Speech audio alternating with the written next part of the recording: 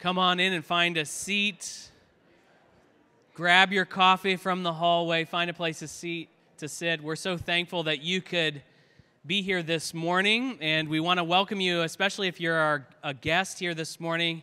If this is your first time being here or your first time in a long time, we hope and pray that this will not be your last, that you'll continue to join us in worship and praise of our God. We're so thankful for our guests who are here this morning. If that is you, there's a little QR code in the seat right in front of you, and if you take out your phone and scan that, it'll bring up just a little form where we can kind of get to know you. And as a gift for filling out that form and letting us know that you're here, we'd like to send you a coupon for a free cup of coffee at Crazy Love Coffee House. So guests, welcome this morning. Thank you for being here with us. I do have a few announcements for us this morning for the church life and what's happening at LBC. Next Sunday, the 26th, we are going to have new life stage classes. And in Adult 1, Pastor Josh is going to be doing Discipling Another Believer. Adult 2 is going to continue their series of Getting to the Heart of Parenting with Pastor Brian. And then A3 is going to begin a new study called Intro to Bible Doctrines by Clark McCauley. And so that's all happening next week during our Life Stage Hour. That's at 9:30 a.m. And it's a great chance for you to get plugged in, get connected with other people, and learn and grow in God's Word together.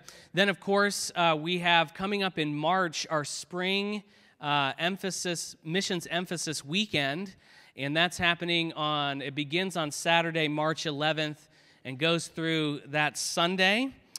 So make sure that you save the date for that weekend, that you block out the early morning of Saturday into the afternoon a little bit, and make sure that you join us for that day. And then, of course, we're going to be welcoming 2 new church planters, listening to their ministry presentations.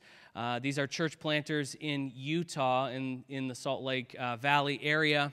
And so we're looking forward to that time together. Make sure that you save that date and mark out that time on your calendar. We're going to transition now, and we're going to talk about why we have gathered here this morning. And the theme of our gathering is this theme. It's the faithful love of our Lord. And our call to worship this morning is from Psalm 25. The psalmist writes these words, "Good and upright is the Lord. Therefore he instructs sinners in the way. He leads the humble in what is right and teaches the humble his way.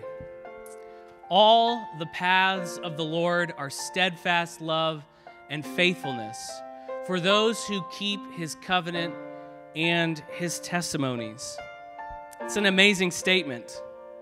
All of the paths of the Lord are steadfast love and faithfulness.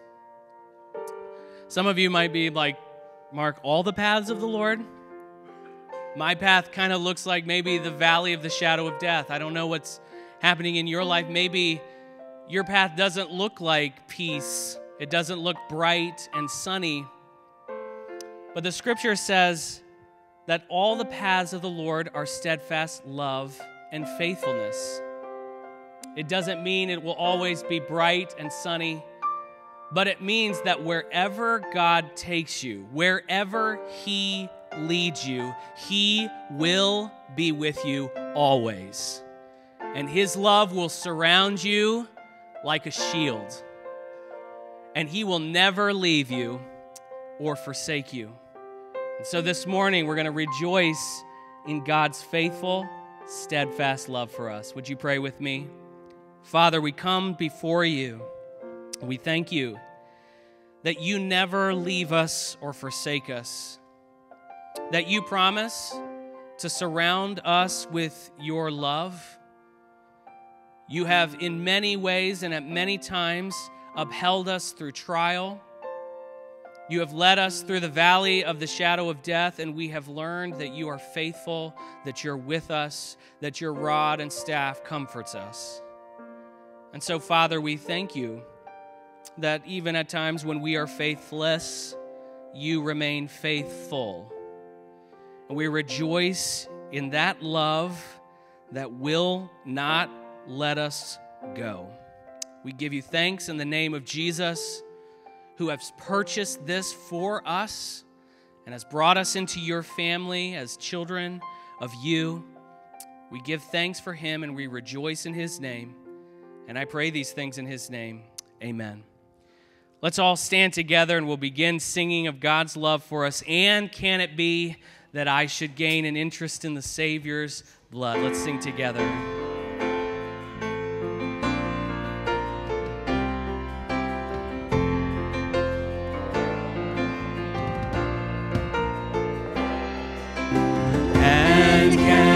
Be that I should gain an interest in the Savior's blood.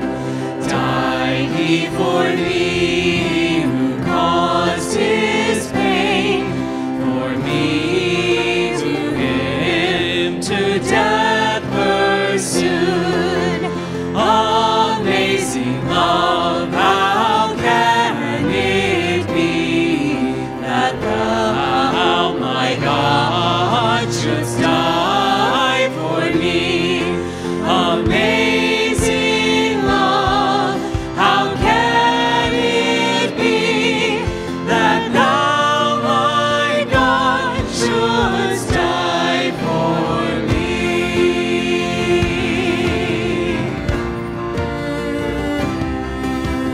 Long my imprisoned spirit lay, fast bound in sin and nature's night. Thine eye diffused a quickening ray. I woke the dungeon flamed with light. My chains fell off, my heart was free. I rose, went forth, and followed thee. Amazing love, how can it be that thou, my God, shouldst die for me?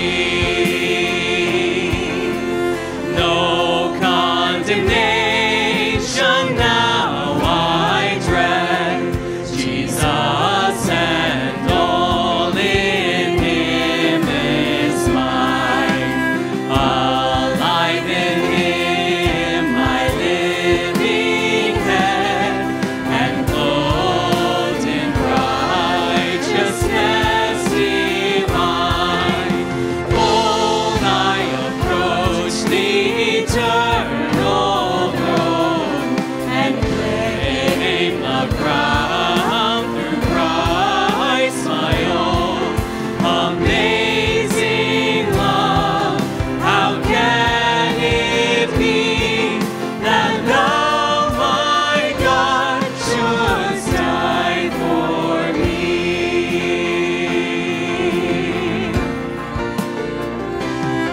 The scriptures tell us that nothing can separate us from the love of God, which is in Christ Jesus. Let's sing together, God is for us.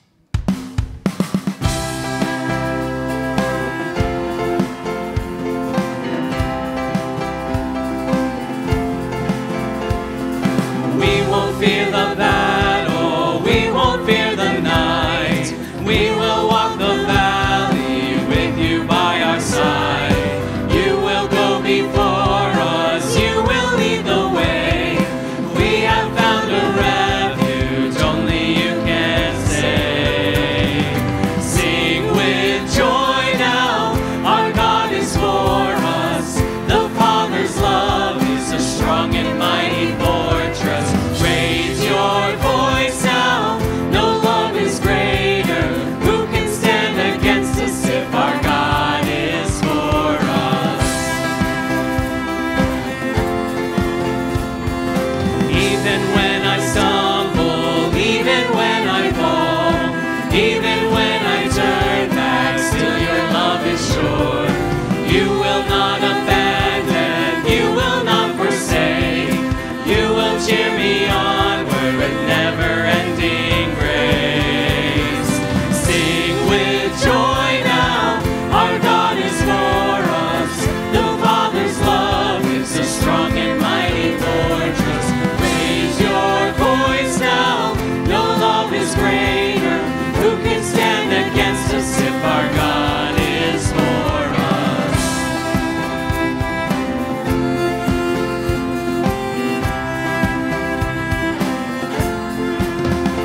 Neither height nor depth can separate us. Hell and death will not defeat us. He who gave his Son to free us holds me in his love.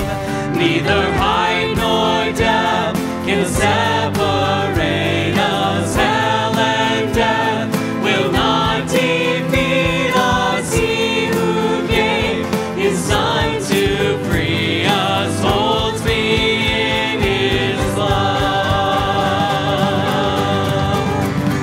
Sing with joy now, our God is for us.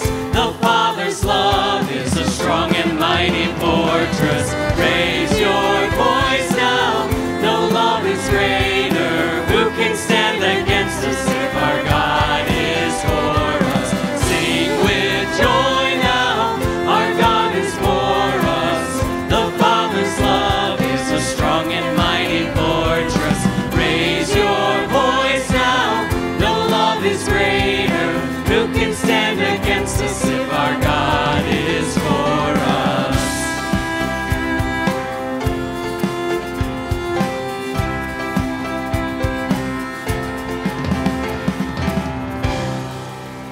We'd like to introduce to you this morning a brand new song entitled Christ, Our Hope in Life and Death. And the team and I are going to sing it for you, and then we'll ask you to join us as we sing together.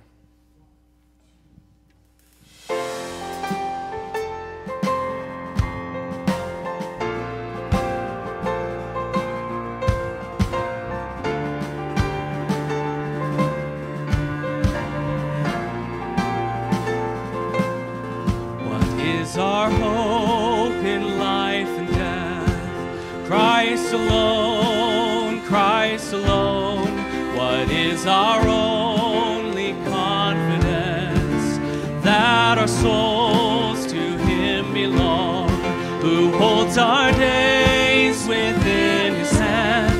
What comes apart from His command, and what will keep us to the end? The love of Christ in which we stand.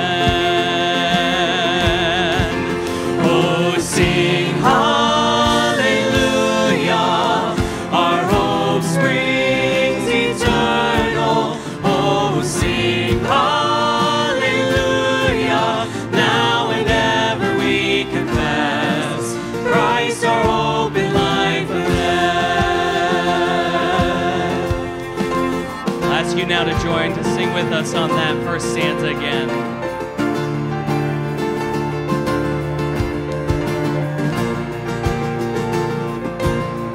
What is our hope in life and death? Christ alone, Christ alone. What is our only confidence?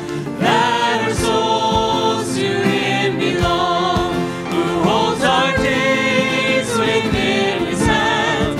What comes apart from His command, and what will keep us to the end?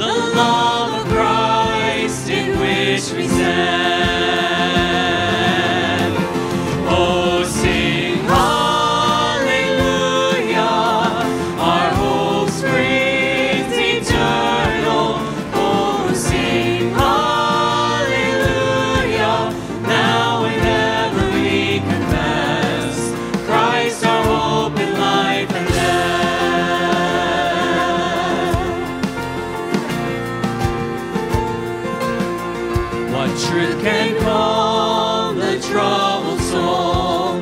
God is good, God is good. Where is His grace and goodness known?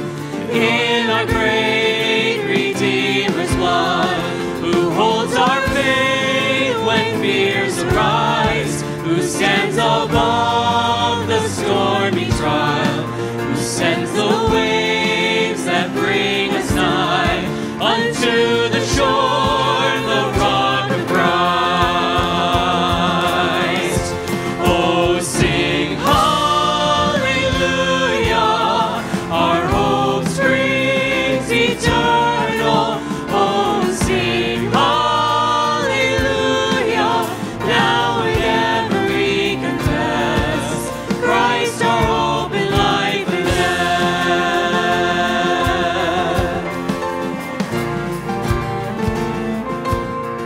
Unto the grave, what will we sing? Christ He lives, Christ He lives. And what reward will heaven bring? Everlasting life with Him. There we will rise to meet the Lord. Then sin and death will be destroyed, and we will feast in endless joy when Christ is ours forevermore. Oh, sing hallelujah, our hope springs eternal. Oh, sing hallelujah, now and ever we confess, Christ our hope in life and death. Oh, sing hallelujah, our hope springs eternal. Oh, sing hallelujah, now and ever we confess, Christ our hope in life and death. Now and ever we confess, Christ our hope in life and death. Amen. Great singing. Thank you. You can be seated. Couple of weeks we're going to be having our missions conference, and we have told you that as we have that conference, we're going to be taking a special offering. Of course, we'll be giving a love offering to the speakers, the church planners that'll be with us, but we're also raising money to help with a building project there as one of the churches seeks to expand. And so let me encourage you to begin to pray in reference to that. And this morning we have a short video from the pastor there just to tell you a little bit more about the project. And it's a message directly to our church. So let's watch it right now. Greetings from Gospel Hope Church in Riverton, Utah. I'm Danny Brooks, one of 3 pastors here at Gospel Hope. Brothers and sisters, how we thank God in every remembrance of you. These are the words that the Apostle Paul first wrote to the Philippians 2,000 years ago, but they're appropriate for us as we consider our relationship with you. Paul goes on to say, always in every prayer of mine for you all, making my prayer with joy because of your partnership in the gospel from the first day until now. We feel that way about Lebanon Baptist. And through the plant camp teams that you've sent out, through the other personal visits, through financial gifts to us, to our family personally, as well as Gospel Hope, you truly have partnered with us in the gospel. It would be difficult for me to express on behalf of Gospel Hope the depth of joy we had in hearing that Lebanon Baptist is collecting an offering to help us with our building program. So Josh Rowland tells us that you all have seen the longer video about this project, but let me highlight just a couple of key components. We're building a much-needed 5,000 square foot addition that is primarily discipleship space. We'll pave out the rest of our 2-acre lot, try to do some additional work on existing restrooms and the kitchen, and hopefully add a good outdoor area for children's ministry. All of that totals around $2 million. Now, we've been able to save some cash of a little over $300,000, we think, at this point. And the bank is willing to loan us 1.25 in that neighborhood. But if you do the quick math, you can see that leaves us short of completing the entire project. So we'll likely build in phases. We're going to go as far as the Lord providentially allows us to go with the funds that we have on hand, but your gift will certainly help us to move closer to the full goal. So we thank you, and we pray with you that God would show you exactly what his desire is, and we trust the Holy Spirit to lead and make that clear. So may God richly bless you, even as he is richly blessing us through you. We love you all, and thank you, and praise God for your partnership as we build for the gospel. So you begin to pray about how you can be a part of that offering that we'll be taking March the 11th and the 12th. Many of you know our church has some focus areas. We're trying to help get the gospel planted in one of the neediest parts of the United States, and that's the Salt Lake Valley.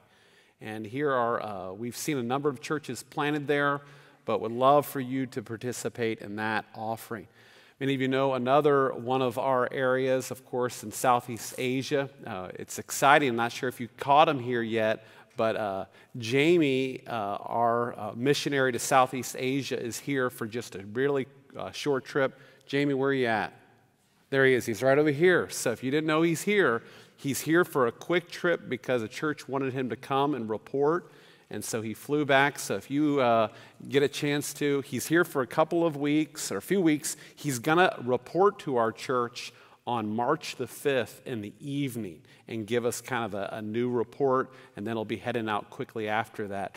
But Jamie, it's so exciting to have you here. And trust you'll get to connect with him. He probably doesn't have a ton of time, but I know a lot of you want to get some time with him. But let me encourage you, if you can catch him this morning, to say hello and tell him how you're praying for him.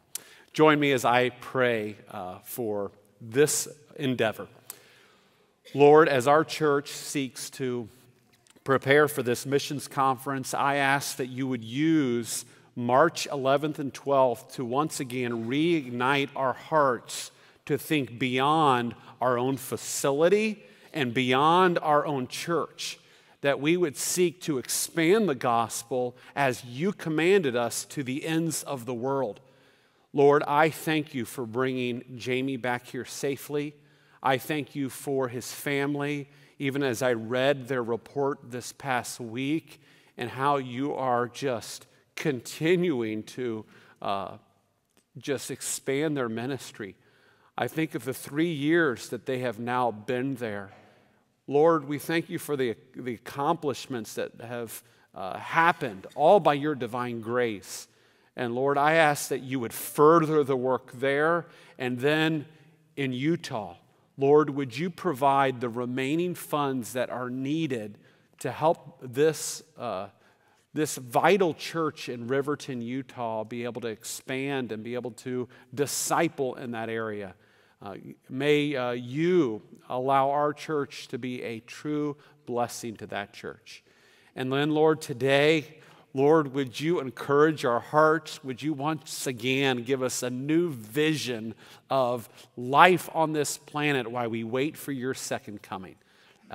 Lord, allow your word to have deep root into our lives. Allow our singing, join our hearts together as we celebrate God's steadfast love. I pray this in Jesus' name. Amen. John writes in 1 John 4, he says, "In this, the love of God was manifest among us, that God sent his only Son into the world so that we might live through him. In this is love, not that we have loved God, but that he loved us and sent his Son to be the propitiation, the turning away of God's wrath for our sins." If you want to know where the love of God is most clearly displayed, it is displayed in the cross of Jesus Christ. Let's all stand together and sing, "Oh, praise the name."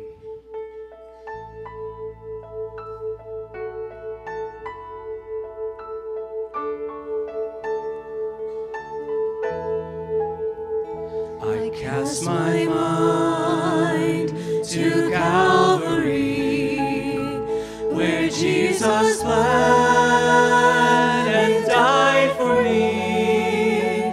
I see his wounds, his hands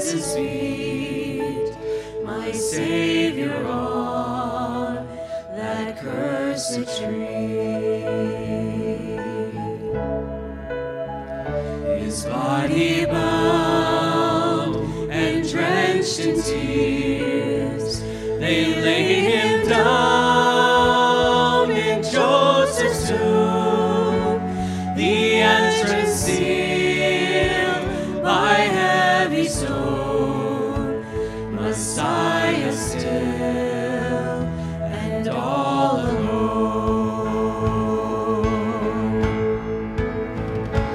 Oh, praise the name of the Lord our God. Oh, praise his name forevermore. For endless days we will sing your praise, O Lord our God. Then on the third, at break of dawn, the Son of Heaven rose again. Oh, trample death, where is your sting? The angels roar for Christ the King.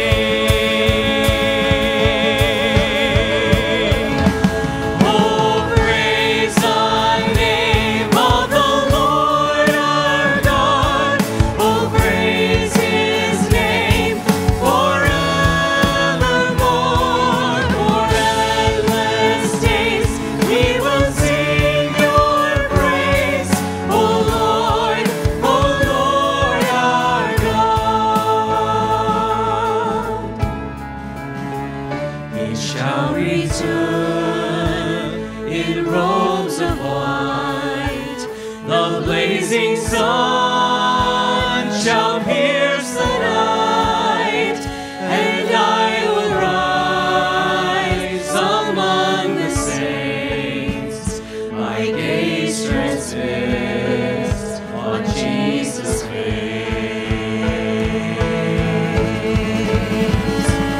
Oh, praise the name of the Lord our God.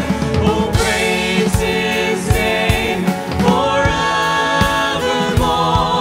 For endless days we will sing your praise, O Lord our God. Oh, praise the name of the Lord our God. Oh, praise his name forevermore. For endless days we will sing your praise, O Lord our God. O Lord our God. O Lord our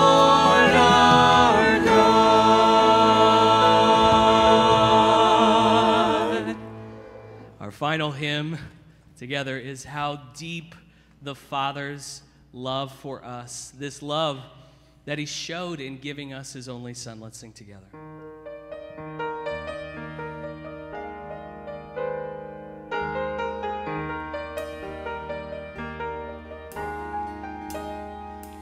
How deep the Father's love for us, how vast beyond all measure, that he should give his only Son to make a wretch his treasure.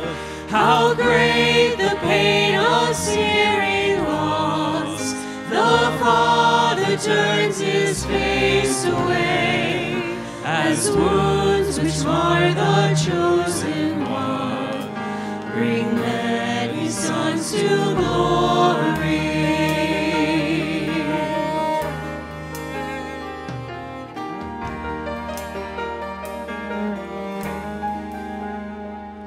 Behold the man upon a cross, my sin upon his shoulders.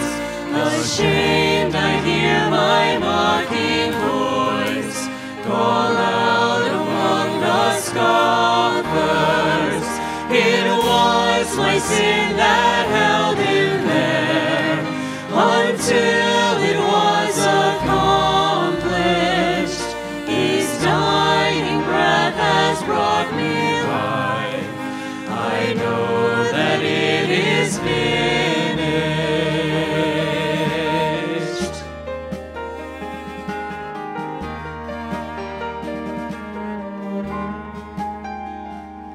I will not boast in anything, no gifts, no power, no wisdom, but I will boast in Jesus Christ, his death and resurrection. Why should I gain from his reward? I cannot give an answer, but this I know with all my heart, his words have paid my ransom. Thank you. At this time, we'd like to dismiss our kids K4 through the second grade out the back doors. Parents, if you're new to our gathering, you can pick them up down this hallway. Thank you. You can be seated.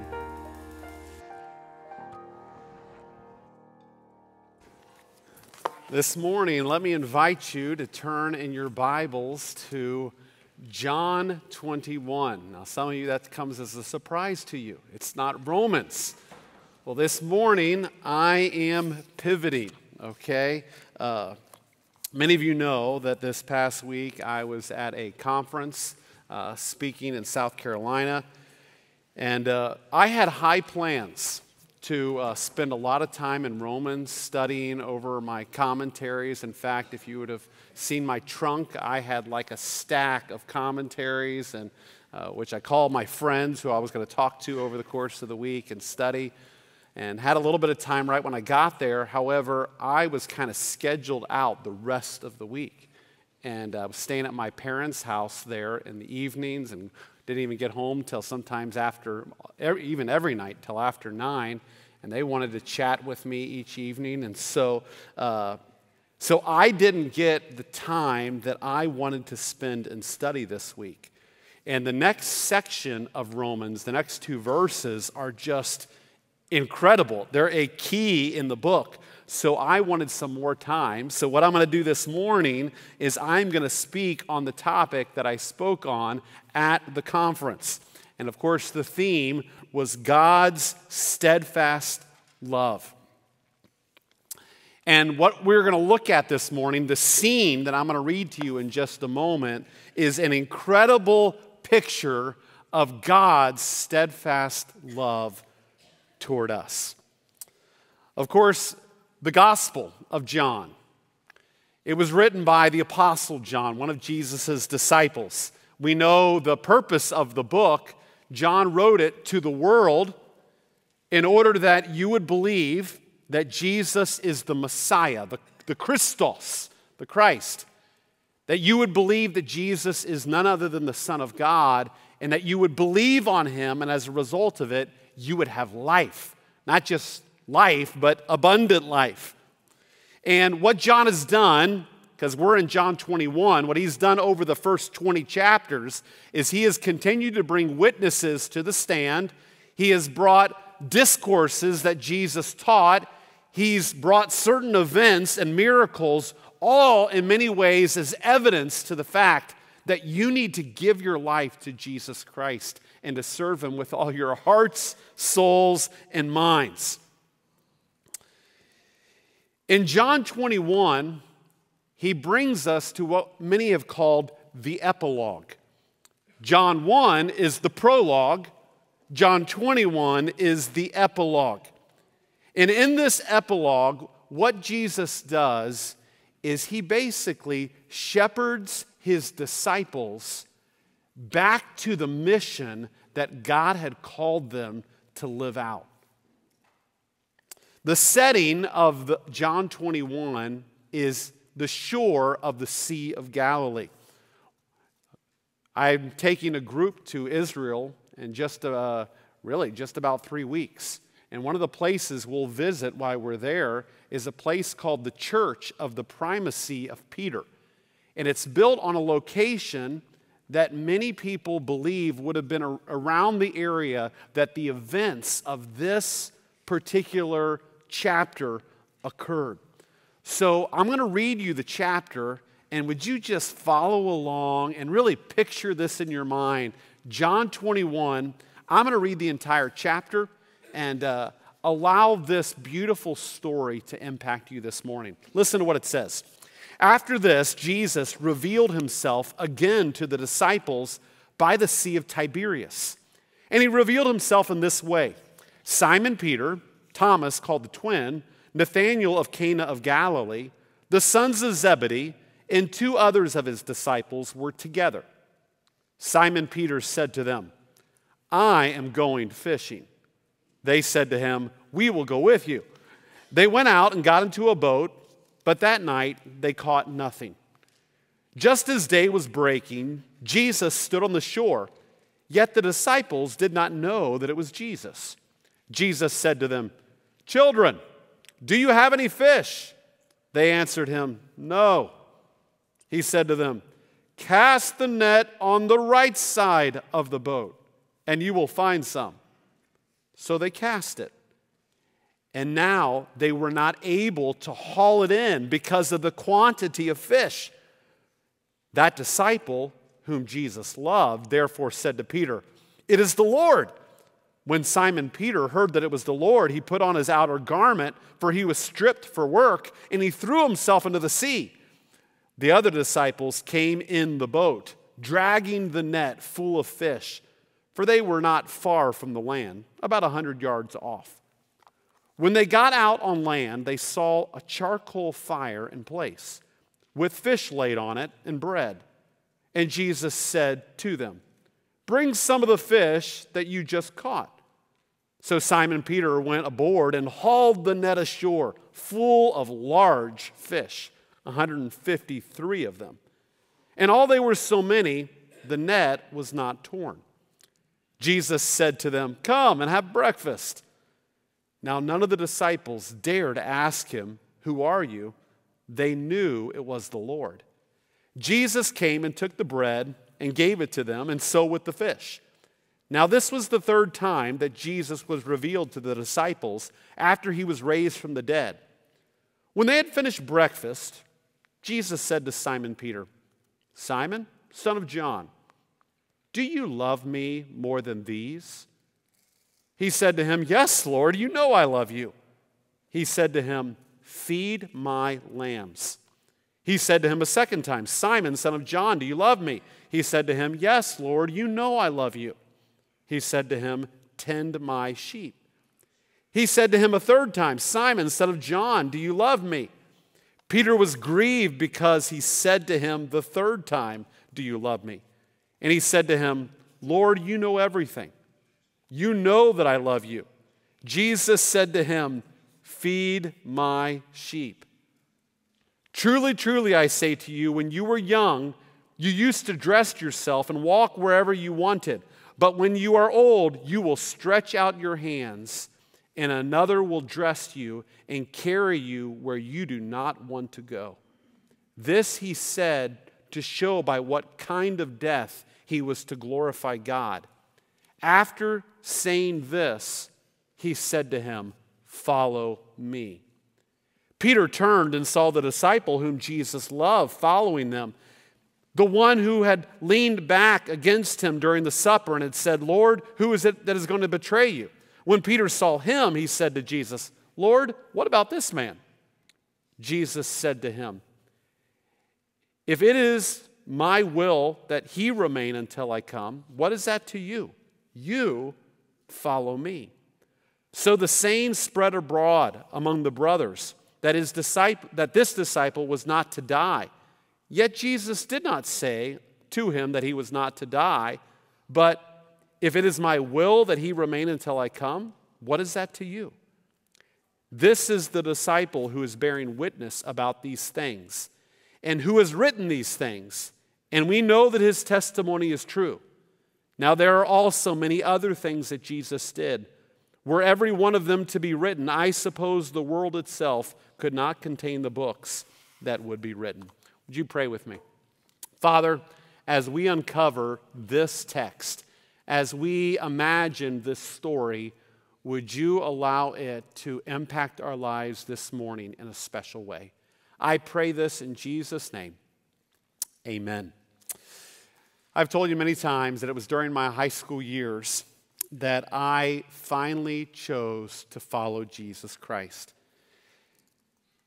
However, my discipleship was filled with, and has continued to be filled with, ups and downs. I've wanted to serve him, I've fallen, I've gotten back up, and all of you in this room, you know exactly what I'm talking about. If you truly have chosen to follow Jesus Christ, your life as well has been full of ups and downs, sometimes following him, sometimes getting off track. We all do, and we all mess up. Thankfully, we have a God who is filled with steadfast love. And what he is so gracious to do is he continues to shepherd us back onto the mission that he's called us to live out. Disciples of Jesus, all of you, have a tendency of getting distracted by other things. Remember that cartoon a number of years ago called Up? Okay, there was this cartoon Disney show, and basically there was this dog in it. And anytime the dog heard what? Squirrel, it would get distracted. And many of you who have dogs, as soon as they see a squirrel or a deer, their minds are set. You know what we are so often like? We are so often people that we're just living life, and all of a sudden something distracts us.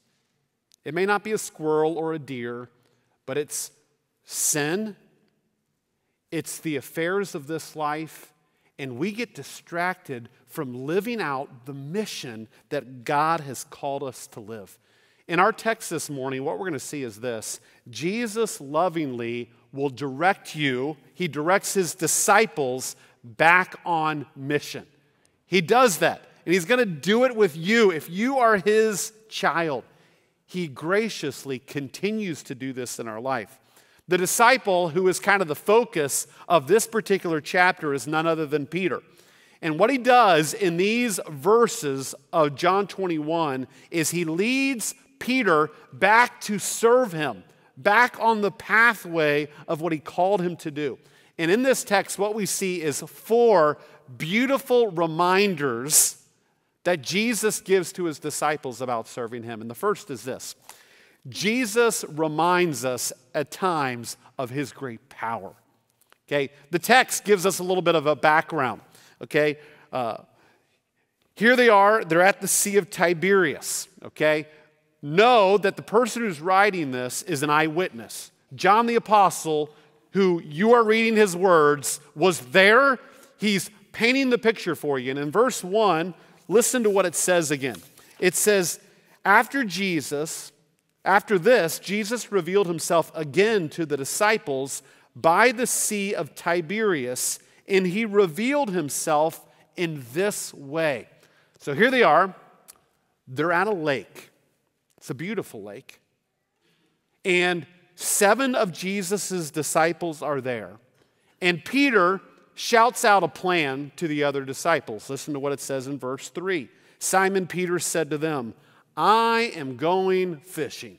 Okay, you guys can see that being said by numbers of men in this room. Okay, Andy Miles for one of them. Okay, T.J. Turner, Joe McVicker. I'm going fishing. Okay, and what does the disciples do? We're going with you. We're going to jump in the boat and let's go. Now, what's going on here? Some have suggested that Peter was going back to his former profession. Okay, Jesus had commissioned them. He had resurrected from the grave. He had displayed his power. And now Peter, what is he doing? Is he going back to fishing? Some people have suggested that maybe Peter, during this little period of time, was just kind of filling time until the Holy Spirit, as Jesus said, the Holy Spirit's going to come and empower you. And he's just kind of killing time until the Spirit descends. And so he probably thought, hey, we got to eat, so we might as well spend our time fishing. Okay. What's going on here? I possibly think that it's probably a mix of the two. They often, what they would do is they would fish at night so that they could sell their fish in the morning market. We're told in the text that they didn't catch anything that night. And the sun was now rising over the Golan Heights. and Jesus shows up on the scene. This is Jesus' third visit to them as a group. And what he does here is he begins to once again manifest his power to them. He calls out to them from shore and he asks them, look what it says in verse 5. He says, Jesus said to them, "Children, do you have any fish?" Of course, the way I would have said it is, "How's the luck?" Okay? Because I'm not God, okay? "How's the luck?" And of course, they respond, "No, we haven't caught anything." And what does he do? He tells them, "Hey, cast your net on the right side." What do? They cast it and they start pulling in this massive load of fish. Now, as they started to do this, no doubt it triggered a memory. Now, I'm not going to do it this morning, but if you were to turn to Luke chapter 5 and read verses 1 through 11, you'll read a story about how the apostle Peter, for a time, had started following Jesus. Jesus had started his earthly ministry, and Peter was following him, but what he would do is he would often go back to fishing. Follow Jesus for a little bit, go back to fishing. Follow Jesus a little bit, go back to fishing. And Jesus one day shows up on the scene in Luke 5, and he basically commandeers his boat. He says, "Hey, I want to teach from your boat today." And he gets in his boat, and he begins to teach. And Peter had fished all night long and had caught nothing. And after Jesus is done teaching, he says, "Hey, Peter, launch out into the deep and let's throw the nets in." And now, here they are. They had spent all night, no fish. Peter doesn't want to obey, but he says, "Nevertheless, at your command, I'm going to do it." And he throws the net in. And if you remember the story, he pulls in this massive load of fish. And it was there that Peter does this. He repents. He says, "Yeah, I know I've gone back and forth. I followed you for a time, and then I've gone back to my own profession." And he says, he repents, and he says, "I'm an unclean man." And then the text ends with this. It basically says, "Then Peter left all and followed him." It was almost as if he said, "Finally, God, everything's for you." But now, after Jesus died and rose again, what's Peter back at? He's fishing again. Maybe he's like wavering. What am I going to do here? How am I going to move forward? What does God do? He reminds Peter, guess what? I have all power. I am the master of the universe. If you are going to serve in any way, you need me. You need to follow my plan for your life. He demonstrates his incredible power. Not only did he have power over all the fish, I mean, here was the very person that overcame death, standing in front of them. He manifests his power. Now notice the Apostle John's discernment. When it came to the disciples, John was the guy who was aware of everything. And immediately, he's the one who shows his perception. He says, guess what? That's the Lord. So he shows his perception, but Peter, you know what he shows? His decisiveness. He was like, that's the Lord? Putting my coat on, I'm diving in. And I mentioned even when I was preaching, I've always wanted to do that. I wanted to be on a boat and just dive into the Sea of Galilee. Maybe I'll do it this year, I'm not sure. It could be pretty cold, and he swims, the Bible says 100 yards to shore. I'm looking at a number of Jesus' disciples in this room. But I know if you're like me, there are times that you get distracted. You go back to your status quo of living life your way. You begin to put your priorities over God's priorities. Sometimes it may be sin that you get distracted by and you get into and you get caught in it and it starts to have dominion over you. Sometimes it could be just weights. They may not be sin, but they're distractions, and you just go back to them and start living for them. And what God sometimes will do in your life, he does it with Peter, he'll remind you that he has all power. He can do whatever he wants in the kingdoms of men. He is the master over everything. And that's what he does with Peter. He says, Peter, let me remind you, whatever you do, if you're going to have any success, it all depends on me. I'm the God of the universe. So you need to recommit your life to do my bidding. In fact, it was not far from here.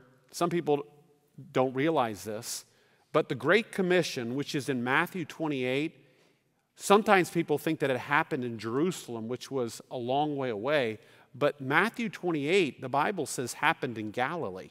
And it was probably sometime right around here that when Jesus gives that Great Commission, and you remember what he says at the beginning of the Great Commission? All power is given unto me in what? In heaven and in earth. They are looking at Jesus, and he could do whatever he wants, anytime he wants. He is the master of it all. And if you're a disciple of Jesus, why live for anything else but Jesus? Because he has all power. He's the one. And God allows Peter to be reminded, he's the one.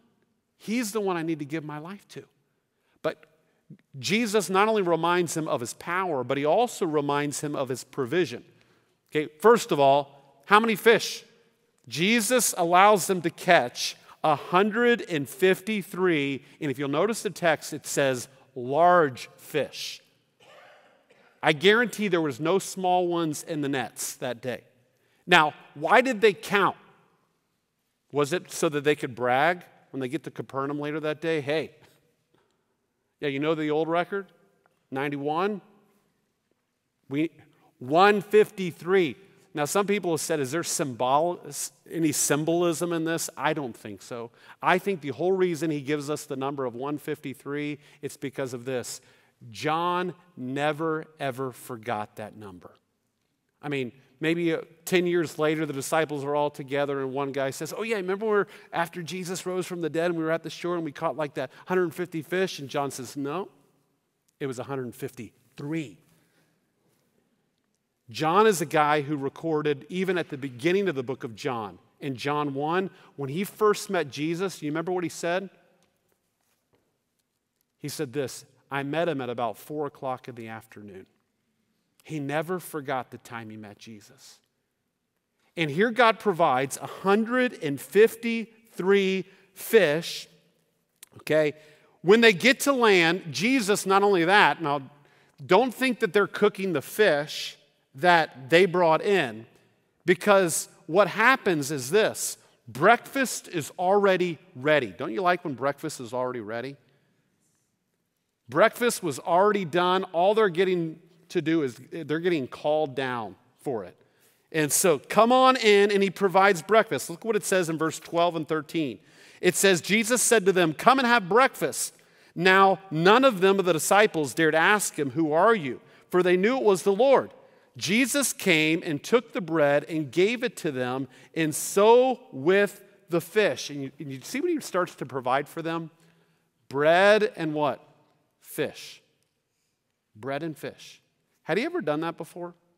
Had he ever provided bread and fish to his disciples? If you remember, not far from where they're at right here on the Sea of Galilee, this shore, many months before, there was a huge crowd of 5,000 men, and there was not enough food. And of course, Jesus tells his disciples, hey, let's give them something to eat, to test them.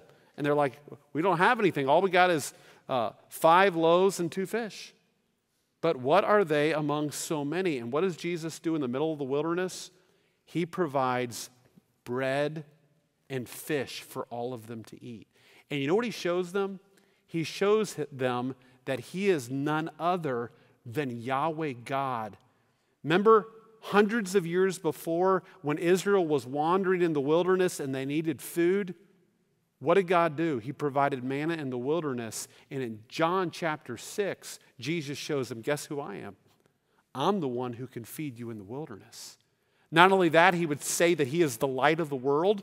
What did the wilderness wanderers need? They needed light. He says, I'm your light. They needed water. You remember that? Remember what he tells the woman at the well?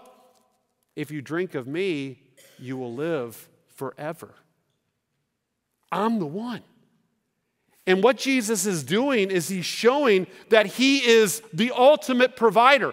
Maybe Peter thought, you know what, if I really start living for God, who's going to take care of me? Who's going to take care of my needs? You know, a lot of people think if they surrender their life to God and really do what God wants them to do, it's almost like shackles will come on and life becomes hard and rough. And let me tell you, following Jesus, there are going to be some rough roads. But let me remind you that when you choose to follow Jesus Christ, he has ultimate provision. He will take care of all of your needs. Once again, not far from this location, he had preached the Sermon on the what? The Mount. And in the midst of the Sermon on the Mount, he said this, take no thought for your life, what ye shall eat, or yet for your body, what ye shall put on. Is not life more than food and raiment? I remember the first time I was ever at this location where the Sermon on the Mount happened, and I was having to give a challenge on the Sermon on the Mount to the group in our that were in Israel with me. And here I am, I'm talking about it, and the area that the Sea of Galilee is it's in this kind of almost like a wind tunnel where, because it's between Africa and Asia, all the migrating birds, they have to travel through this little area. They go through this little, you could say, wind tunnel. Millions and millions and millions of birds. And here I am, I'm teaching, and all of a sudden, I'm talking about this text, and some birds are all landing around me. And I'm like, what does Jesus say? Consider the fowls of the air. Consider the birds. I feed every one of them. And then I looked across the prairie, and there's all these flowers growing up. He says, I clothe all the flowers. But you remember how he ends that section? He says, but seek first what? The kingdom of God and his righteousness, and all these other things shall be added unto you. So here Jesus, they're sitting by the shore. Not only has he manifested his power, but he's also manifested, I'm the ultimate provider. You remember the bread I fed you with many months ago? And the fish? Let me just remind you, I will take care of you, Peter. Live for me. Serve me. Do what I've called you to do. When it comes to following Jesus, don't worry about your provision. I guarantee there's some of you in this room that you are a follower of Jesus and you have become very anxious about how you're going to take care of your own needs. Let me tell you, seek first God's kingdom and he will take care of all of those things. He is. He's that type of provider. But not only does he remind them of his power and his provision, but he also reminds them of his great patience with us. Okay, what happens next in the story? Following the meal, Jesus begins to have a conversation with Peter. Look what it says in verse 15.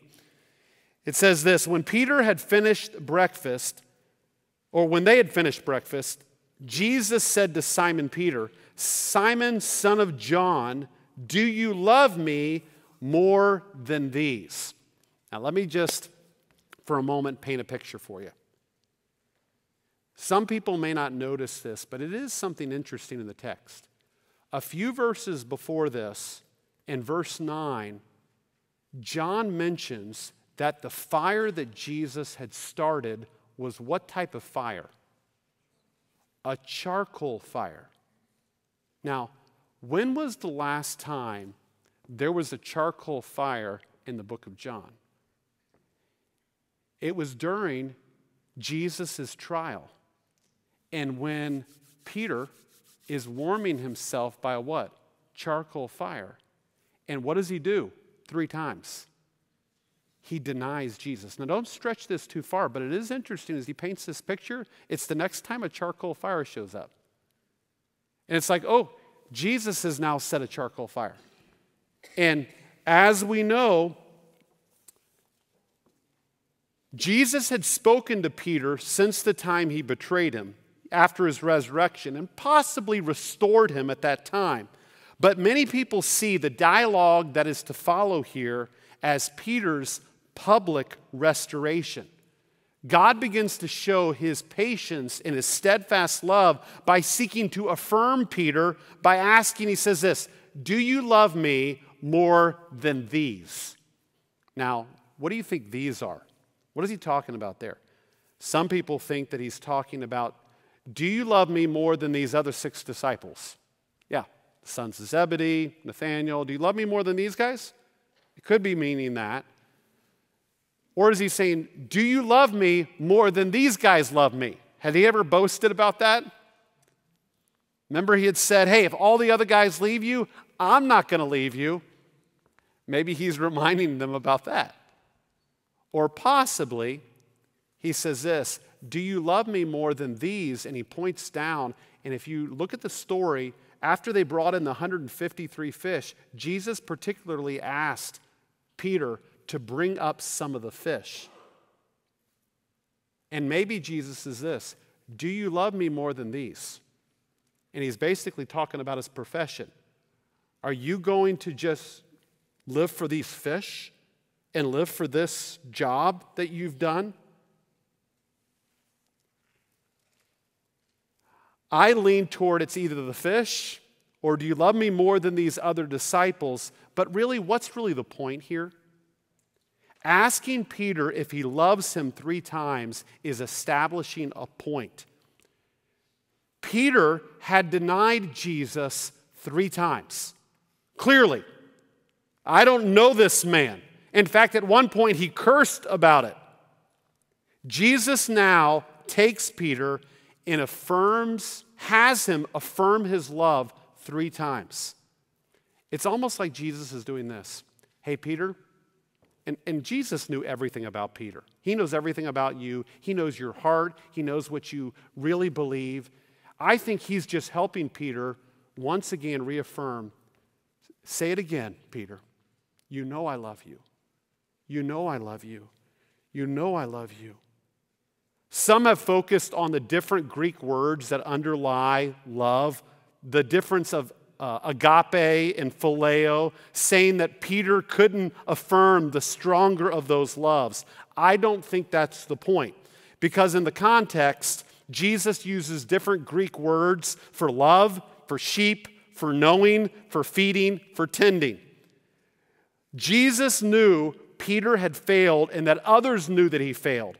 But Jesus is basically helping him. Hey, he's reaffirming him. He's reiterating to him his calling in his life. Okay, why am I telling you this? Because if you are a follower of Jesus, there are going to be numbers of times in your spiritual life that you are going to deny Jesus because of your own sin and your own fear. You're going to play the role of Peter way too often. And you're going to come to church on Sundays, and it's going to be like God's warmed a charcoal fire for you. And you're going to remember, oh yeah, I did that this past week. And you know what God wants to do? And oftentimes I have to do this on Sunday morning. As we're singing the songs together, I'm reminding God, and He's asking me, hey, do you love me, Brian? Do you love me? Do you truly love me? And sometimes I'm up on this front row and I'm reminding the Lord, God, you know me. You know I love you. And I'm going to have to reaffirm it again. And sometimes it's good to do it in a group of people. Isn't it? God is patient with you. And sometime or another, if you're sitting here today, I know there are a bunch of you who you've lived, there's been times when you've been a whole lot more passionate for the Lord and you've got off track, you've gone back to fishing, you've started worrying about all of life, or maybe some sin or some area of your life have gotten you entangled, and you need to get restored again. And Jesus comes to you in a loving way and says, hey, let me ask you again, do you love me? And He knew that Peter loved him, but He wanted, Peter, then you say it. Say it. Say it. That's our God. In our service for Jesus, we are all going to fail miserably like Peter. I can tell you, a just man falls 7 times and riseth up again. And just so you know, it doesn't mean you can only fall 7 times. He's using that 7 as the number of completion. I'm the guy who's like, I need the 70 times 7, okay? The steps of a good man are what? Ordered by the Lord, though he what? Fall, he shall not be utterly cast down, for the Lord upholdeth him with his hands.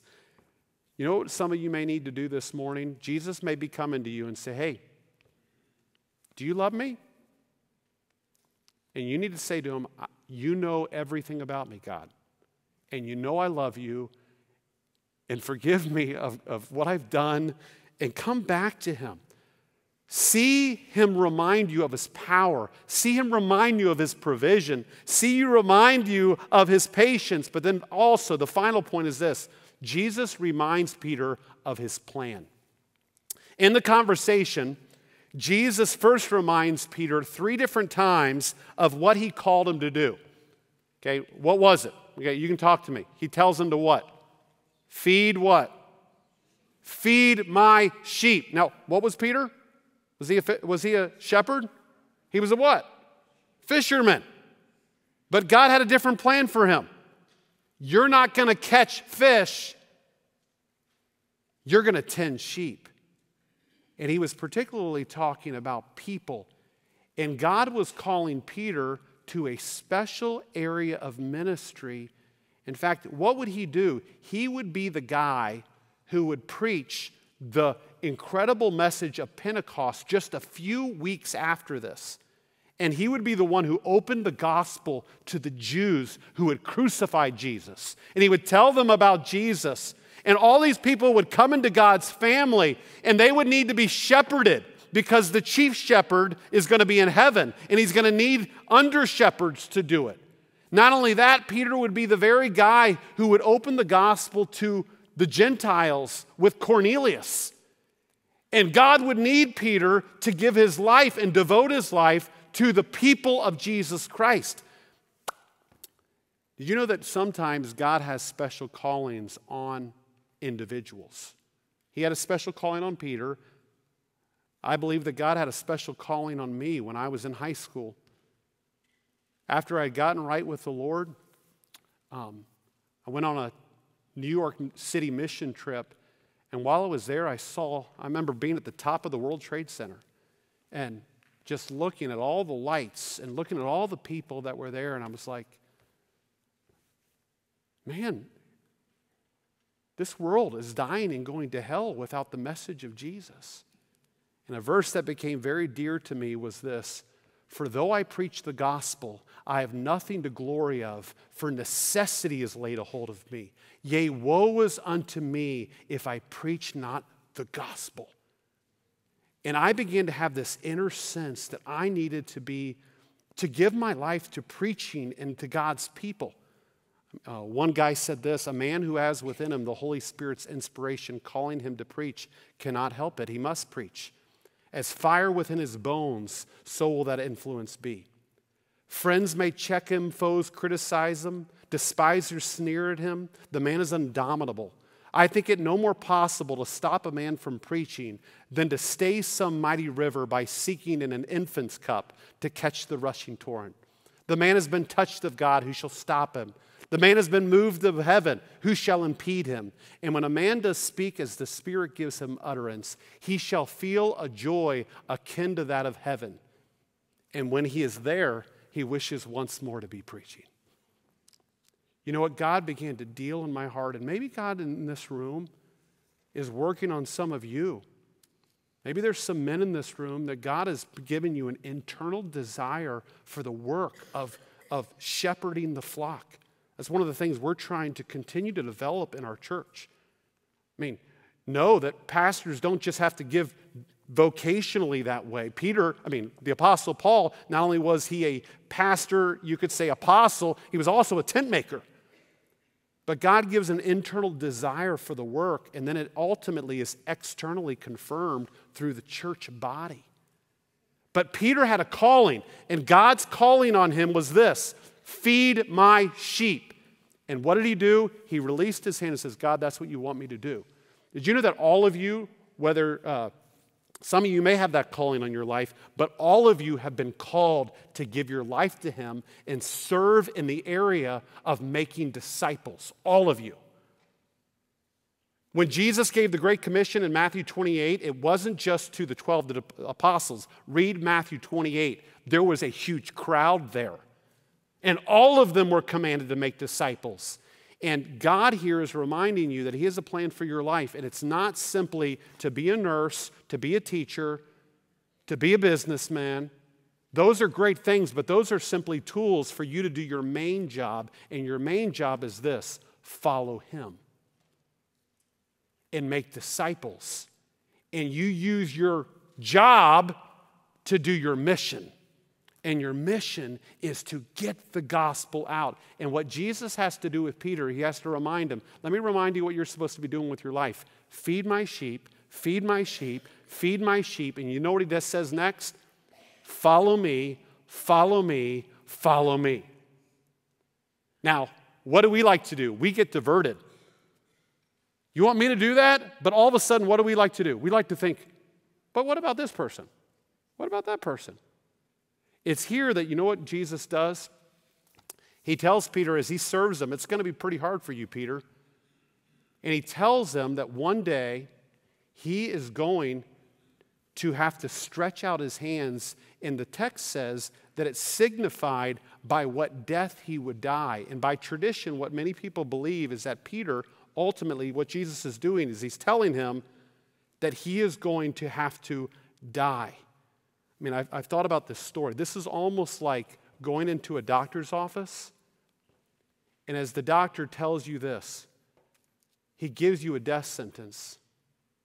Here, the great physician is giving Peter a death sentence. He can say, hey, Peter, guess what? You're going to die. But what I want you to do is this: I want you to follow me. Follow me. Even though it's going to be hard, even though it's going to be difficult, I want you to keep taking each step in front of you and follow me. And Peter, of course, like you and me, gets a little distracted. I mean, he knew about this the rest of his life. In fact, when he would write 2 Peter, listen to what this verse says. He would say this: knowing that shortly I must put off my tabernacle, even as the Lord Jesus Christ has showed me. He kept that in his mind. I know I'm going to die. God's already given me my death sentence, but I'm going to keep following him. But what does Peter do? He says, hey, but Jesus, what about John? I mean, isn't that what we do? We immediately, when God gives a command to us, we think of, hey, we get distracted by other people. He says, what's going to happen to that guy John the Apostle, whom he leaned against your breast at the meal? And of course, John, who's writing this, has to clear up something here, because Jesus said something at that point that he says, if John remains until I come again, that doesn't matter for you, Peter. Don't be focused about what other people are doing. He basically says this: you, Peter, you follow me. And all of you in this room, don't be so concerned about what God wants for Brian's life, or for the other person next to you, or the person on the other side of the church. What Jesus wants is this: he wants you to follow him. That's your focus. That's the one you need to keep your eyes behind. And so Peter gets clarified, but then one last part of his plan. Did you notice that little phrase? Until I what? Come. Did you catch that? Here we are, 2023, 2,000 years since Jesus really resurrected and ascended. But what did Jesus say? He says what? I'm coming what? Back. Have you forgot about that? Have you forgot that he could come back at any time? And I will join some of the writers of the epistles by saying, Maranatha, even so, Lord Jesus, quickly come. Aren't you ready to go if you're a believer? I mean, I would much rather be united. We deal with so much junk on this planet. But God knows about it. He knows our frame, but he wants us to do this. He's tearing his coming so more would come in, and that you and I could get involved in the work, and that we could be busy about it. Let's get involved in God's work. So in our text, what happens is this. Jesus lovingly directs his disciples back on mission. I'm looking at some of you this morning, and maybe you've gotten distracted from living what God has called you to live out. If you're really a follower of Jesus, if he has called you into his family, your whole life is to be about following him, using whatever you do. But you know what we do? We just get distracted. We go back to our own plans. We go back to our own fishing. We get distracted by our own sin. But what does God graciously do? He may be calling to you this morning from the shore. Hey, calling your name. He may show you, hey, I'm the one who has all power. I'll take care of you. I have all provision. In fact, I want to restore you. Say it. Say it. I love you, Lord. Forgive me. And then he's coming to you this morning and said, hey, let's get back to work. Feed my sheep. Follow me. That's our Hesed, steadfast, loving God. And I'll tell you, if you know him, he keeps doing it. I can't tell you how many times he's done it with me. Now, I'll say this. If he's not doing that with you, if there's never been a point that he really gets you back on target, could it be that maybe you're not his child? And you need to, for the first time, go to him and ask him to be your Savior and believe on him, and then he'll begin to do that continually with you. Some of you may need to go to him for the first time, but some of you this morning need to reaffirm your love because of his steadfast love for you. Let's pray. Dear Father, Lord, would you take this text and would you minister to our hearts in whatever way you see fit? With your heads bowed and eyes closed, if you're here today and you would say this, you'd say, Pastor Brian, I needed this message because I'm kind of like Peter. I've gotten distracted from the mission of my life. Maybe it was sin. Maybe it was just a distraction. But you know what?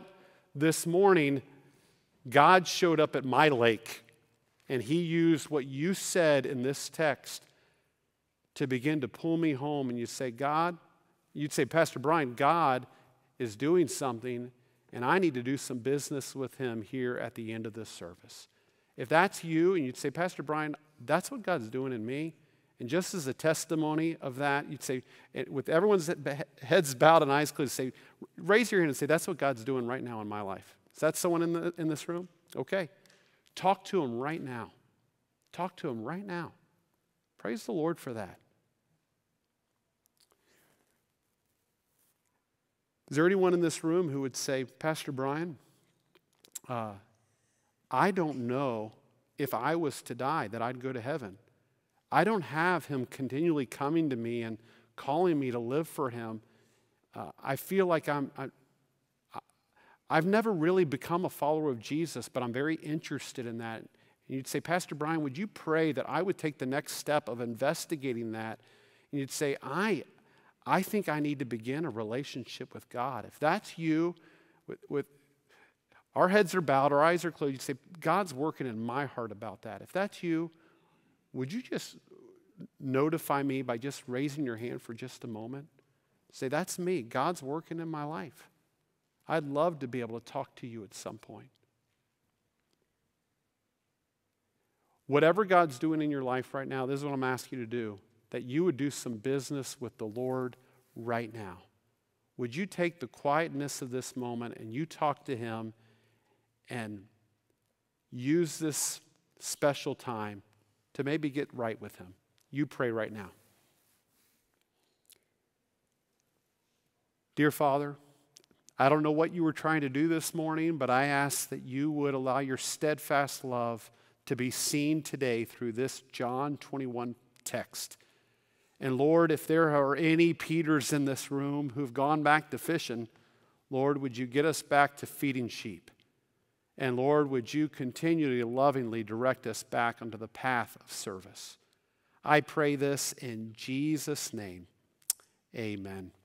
Thank you for being here today. Of course, I think they gave you most of the announcements at the beginning. Just so you're aware, this is fall break for a number of school systems. So because of that, there is no Wednesday night events this week. There may be a prayer meeting. Pastor Hester, you're going to be continuing the online prayer meeting. So when you get the online prayer update, let me encourage you to jump onto the online prayer meeting. And then I believe that is all of our announcements. So thank you for being here today. I trust you'll have an incredible week. Let me close our service with prayer.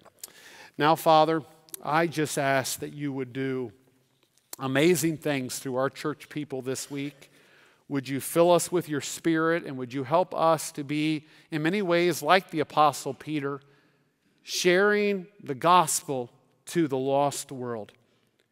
Now may the Lord make you increase and abound in love for one another and for all, so that he may establish your hearts blameless in holiness before our God and Father at the coming of our Lord Jesus Christ with all his saints. And all the people of the Lord said, amen. Have a good week.